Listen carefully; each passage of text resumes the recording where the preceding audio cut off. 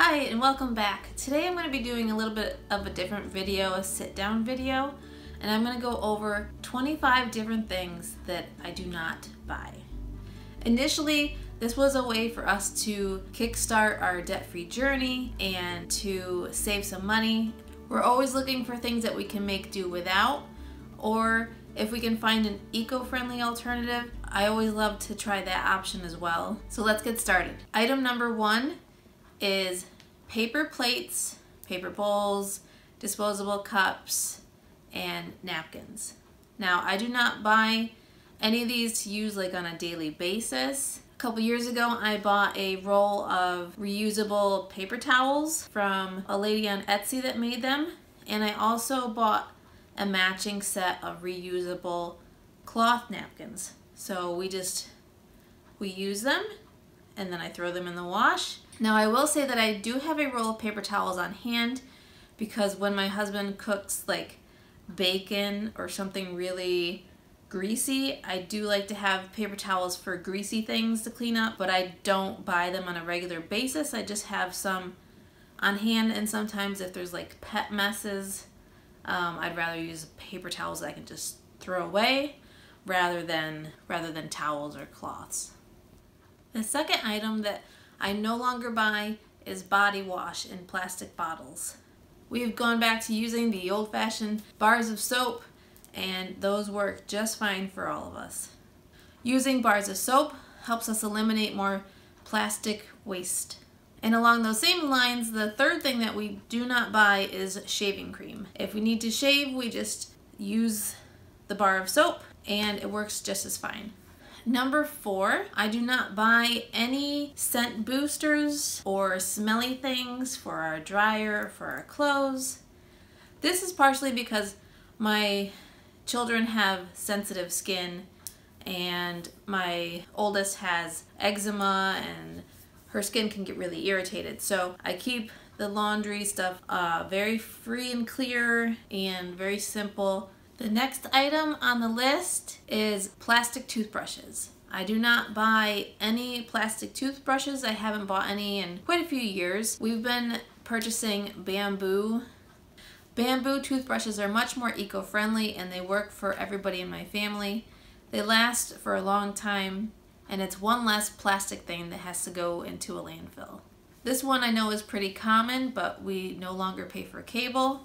I know a lot of people have also done away with cable. Not many people have it anymore. We do pay for Netflix and Disney Plus though, because that is something that my husband and my kids really enjoy. They get a lot of use out of it.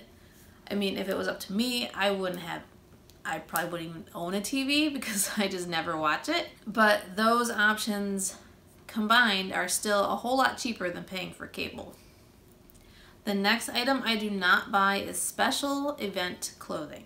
In the past, if I had a baby shower or a bridal shower or something to go to or a wedding, I would go out and buy a new dress for that, and then it would get worn once and it would hang in my closet, and then it would sit there, and then eventually it would either it wouldn't fit the next time I wanted to wear it, or it would be out of style. So now I have just some basic things that I can put together. I can dress them up, I can dress them down. Or if I need to, I always can ask my mom or my friends to borrow a dress. Along those same lines is uncomfortable shoes. I do not buy any heels anymore. I used to have some so that I could wear them when I went to these special events, which rarely happens. I also used to buy like sandals that had like really big wedges, and then I would always end up twisting my ankle or my toes would be pinched, and it's like, I'm just done. Because I'm short, I would always try to find shoes with a heel, but now I'm totally on the going with the comfort direction rather than the fashionable direction. I do not buy excessive makeup and skincare. I know I see lots of advertisements for all this magical skincare that will make you look so much younger and youthful, and the makeup that will fix all the things, and sometimes I get drawn in and I'm like, oh, well, maybe this is the one thing that will really work for me. And then I'm like, nope, I don't need it. It is what it is. It's too much money. and it's probably not going to live up to what it claims to do anyways. So I'm going to just stick to the basics, my daily stuff that I know that works, and just keep it at that. I also do not buy any perfume. I do own a couple body sprays that were given to me as gifts. I mean, they're like this big and they last me for years. There's so much left, they'll last me forever. I don't ever spend money on expensive perfumes. I mean, a little body spray and I'm good to go. I no longer buy laundry soap in plastic jugs. I do not buy any liquid laundry soap or detergent at all anymore. I use these laundry sheets, which are also much more eco-friendly, and they make much less of a mess. And especially if my kids want to help, they were having a hard time with the big jugs. They were too heavy. They couldn't pick them up and pour out the exact amount of soap that they needed. So it was a hassle, and it would leak and it would drip, and it would just make a mess.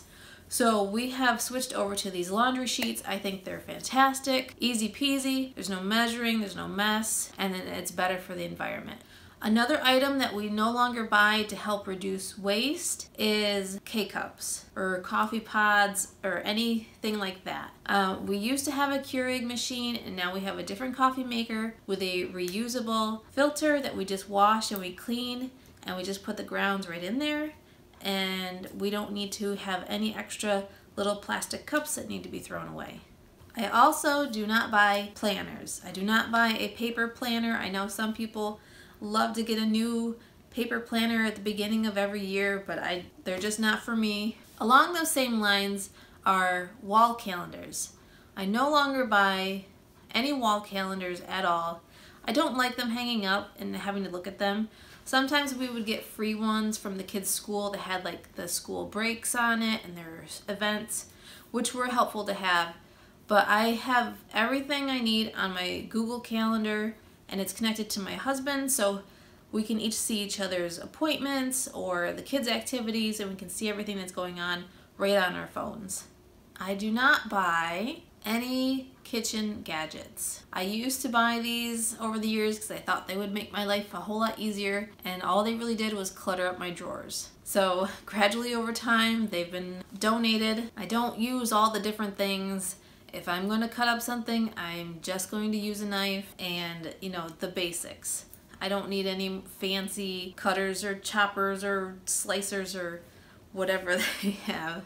The next item I no longer buy is new coffee mugs. We have a certain spot in our kitchen where I put all the coffee mugs, and only 6 can fit there. So that's what we have. So there's no room for any more. I like to look at the coffee mugs, like when you're walking down the aisles in Target or something and you see all the pretty colors and the little sayings on them. I love to look at them. I'll look at them, but I'm not going to spend any more money on them and bring them home. Number 17, purses. I have one purse that I use every day. It's black. It's basic, and it goes with everything, and it's not too big. I used to have purses that were like way too big, especially when my kids were smaller, I think, because I could fit a bunch of their stuff and their snacks and all that stuff in it. But now I have a purse that's just big enough for my wallet, my phone, my checkbook, and a few like essentials and stuff, and that's good enough for me. I no longer buy extra sheet sets for our beds. We all have good quality sheets. I like to buy for my kids, well, especially when my kids were little and they were babies.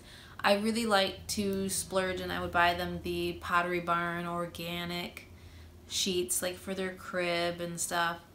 And I really like that because they were so close to the sheets, and especially with, you know, skin issues. As they've gotten older, we've tried to stick to more just basic colors. My one daughter is obsessed with cats. So, I mean, she has cat bedding. But over the years, they had different characters and themes, and they got sick of it or they outgrew it within a year, and they're like, well, I don't want this, these aren't cool anymore. So I no longer buy any character bedding. My oldest daughter, she just picked out her favorite color, And now she has a set of like mint aqua green sheets for her room. We do not buy any new technology. We only replace our phones if they happen to break, but we do not buy like the newest, latest and greatest things. My iPhone is an iPhone 7. So, I mean, it works just fine. It doesn't have to be the 10, 11, 12, 13 or whatever number they come out with next. It serves its purpose and that's fine with me. I'm not gonna go out and spend an absurd amount of money on a brand new phone or a new gaming system or anything like that. The next item I do not buy is gift bags and tissue paper. I have quite the stash from over the years, from the girls getting birthday gifts, and even from my baby shower I still have some bags that were in really good condition. So I have saved and I have reused and repurposed bags for birthdays and for Christmas and for different events, and I have quite a bit of tissue paper, and my kids are pretty good about being careful with it too, so a lot of times I can reuse tissue paper. I mean, if I have to, I can go to the dollar store and get a small package of tissue paper, but most of the time I have plenty enough that I really don't need to buy anymore. We also no longer buy toothpaste. Well, I should say regular toothpaste in a plastic tube. We buy toothpaste in a jar. It's called Bite, and it comes in compostable, biodegradable packaging, and it's like a subscription, so every couple months you'll get a refill and then you just fill up your glass jar again. And my husband and I use this and it's been great. The one exception is that the kids don't use it. They like their kid toothpaste. So, I mean, I do have to get that for them. But for us, this was a much more eco-friendly option that we have been quite happy with. Number 22, home decor without a plan. I used to love to go to like Marshall's or Hobby Lobby or Target, and I would see cute things and I'd be like, oh, I love it. But I wouldn't, and I would bring it home and I'm like, okay, but now what am I gonna do with it? I don't really have a place to put it. And then so I just kind of shove it somewhere, and then it just kind of turns into clutter. So now when I go shopping and I need like a home decor type item, like artwork or a mirror or whatever it is, I plan ahead of time where it's gonna go, about what size it needs to be, what's my color scheme, what's the style, does it fit in with the feel of the room. I need to have a plan, and I'm not just going to just willy-nilly buy cute stuff just because I see it or it's on sale. So that really helps me save money too. Number 23, I also no longer buy scarves. Are scarves still a thing? I used to have tons of scarves. I decluttered a bunch. I did save a few warmer scarves for wintertime, but I used to have a lot of like lightweight ones I would wear in the spring too. I feel like they're not really a thing anymore. Do you still wear scarves? I don't know. Number 24 is holiday decor, with the exception of Christmas. And I guess my husband's really into Halloween, so he buys stuff he decorates the yard, and he puts up this big display of, it's his thing. He likes to be creative and make a display in the yard. But I don't buy anything for like Valentine's Day, St. Patrick's Day. I don't buy anything. I have some stuff for Easter, but I've had it for years and I don't buy anything new. I just use the few things that I already have. I don't buy any decorations for like the 4th of July or Thanksgiving or any other holidays like that. So and even with Christmas, I really have been trying hard to not buy new things because we already have so much Christmas stuff. I love Christmas and decorating for it, but we have so many bins as it is.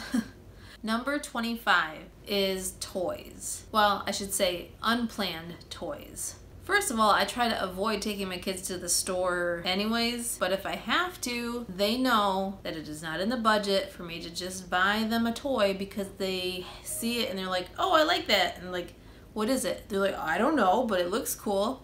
No, I am not spending money unnecessarily on some random toy that you just happen to catch your eye. What I have been doing with them for many years now is if they see something that they really like, I will make note of it and I will add it to their Amazon wish list.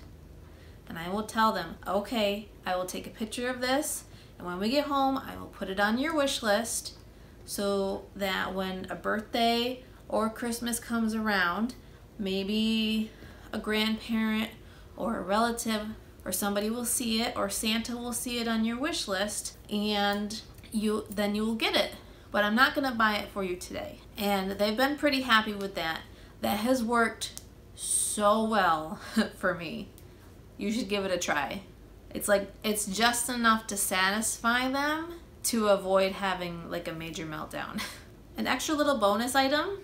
This one I can't say that I don't buy at all, because I mean I do buy gifts, but when I buy gifts for other people, I try to buy experiences because I don't want to clutter up somebody else's house. Like especially if it's for a kid for a birthday party, I would rather get the kid a gift card to go to the movies so they can go have a fun time with their friends, or if it's summertime, they can go to the local zoo or to like a place that has go-karts and things like that. Fun things to do that gets them out of the house and doesn't clutter up anything else. So whenever possible, I try to get more experience gifts, especially for kids, because I know as a parent I don't want to have a ton of new toys coming into the house after a birthday party. And I think the parents appreciate that too. I hope you found this list interesting. Let me know in the comments below if there's any other ideas that you can give me of things that I can cut out or I can swap to a more eco-friendly option. What are some things that you don't buy? Let me know if you like this list, and I can do more videos like this in the future. Be sure to like and subscribe, and I'll see you again soon. Take care. Bye-bye.